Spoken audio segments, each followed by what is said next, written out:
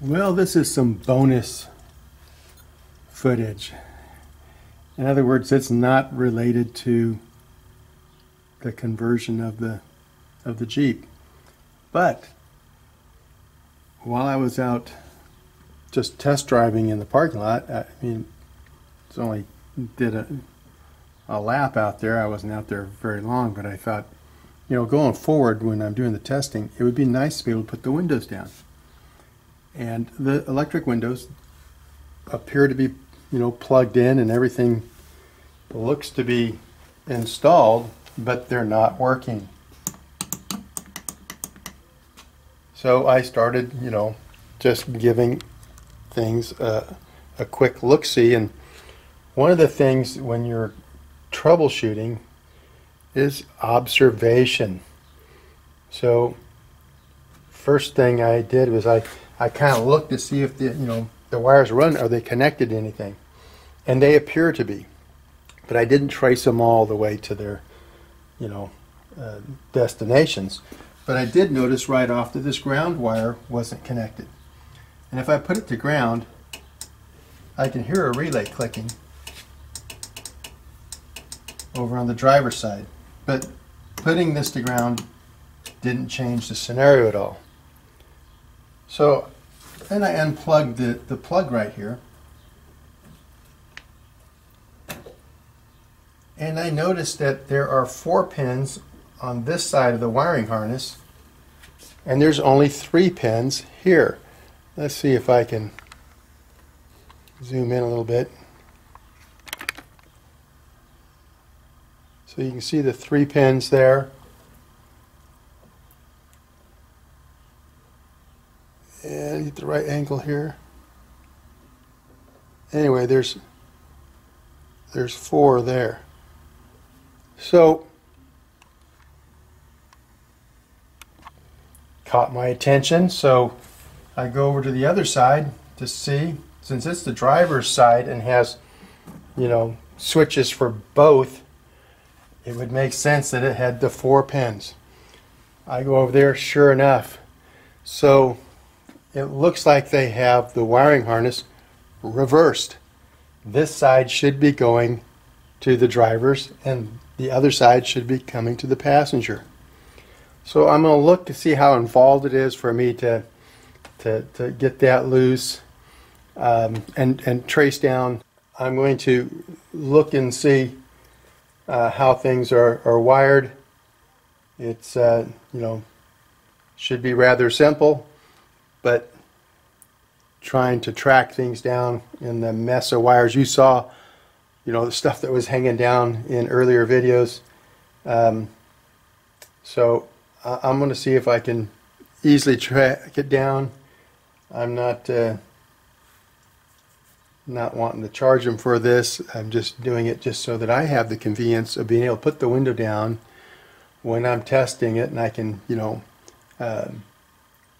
be sensitive to sounds both inside the vehicle and with the windows down outside the vehicle. So let's take a look and see what's going to be involved here. Well, what we have is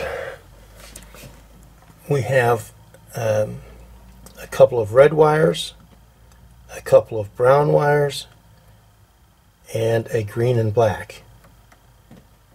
And so I can see where they run, and you can see there's quite the rat's nest up there. I wasn't about to go through and try to clean all that up. That's just man hours that I wasn't going to spend. But this looks like it runs on the outside of things pretty much.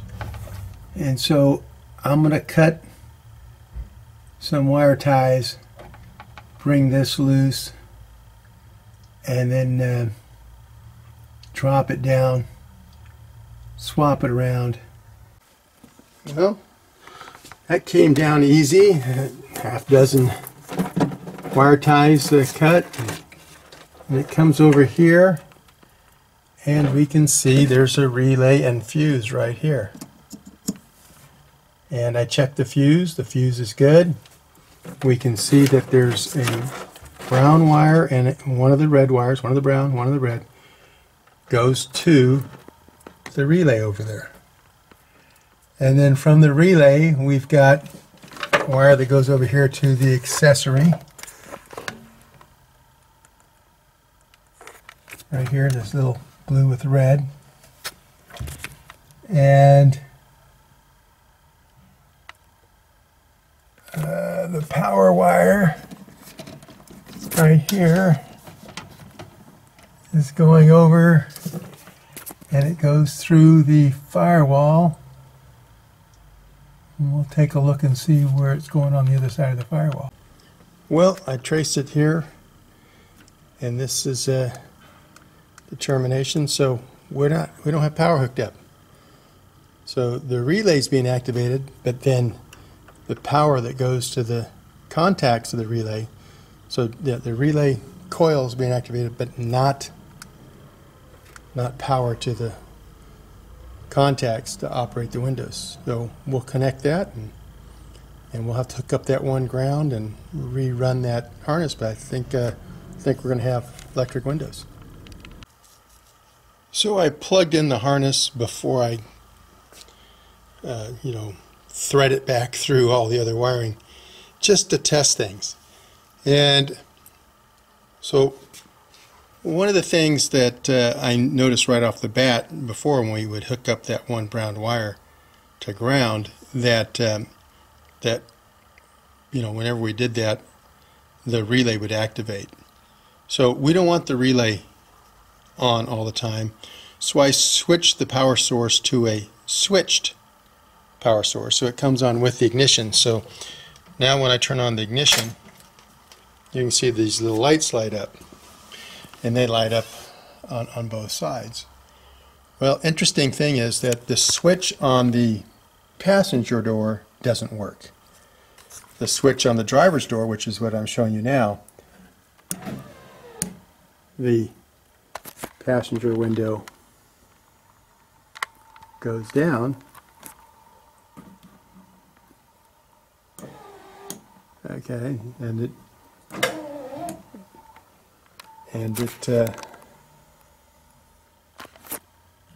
goes up.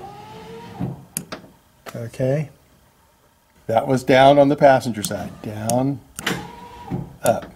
This, nothing.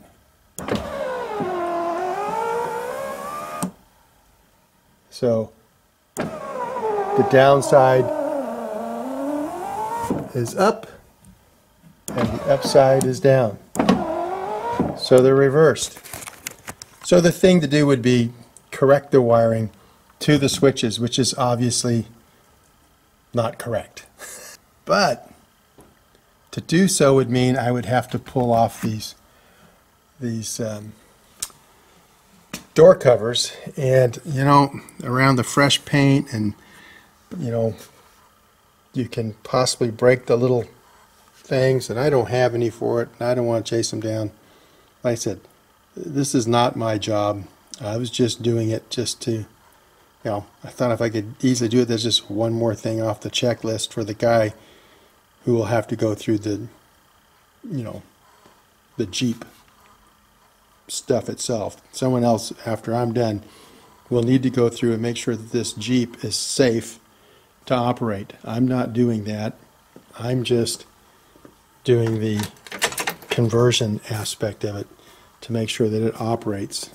We were just completing the conversion. That's our only task. And that has led us down quite a few rabbit holes. So we're almost there. We're just going to pull the motor at this point and find out, what's causing some issues with the noise and vibration, those two issues. And I just thought it would be nice to be able to put the window down when it's 100 degrees outside, and I'm test driving this out in the parking lot. So that led me to this rabbit hole. So I'm not going to go any further. I'm not going to pull apart the door panels and fix the wiring over there, as to why that switch doesn't work on that door, but this switch works on that door correctly. Down is down, up is up, and this one, up is down and down is up. So anyway, a lot of people, like I've mentioned earlier, get a little overwhelmed by wiring. I don't have that problem. This is the part that I like the most.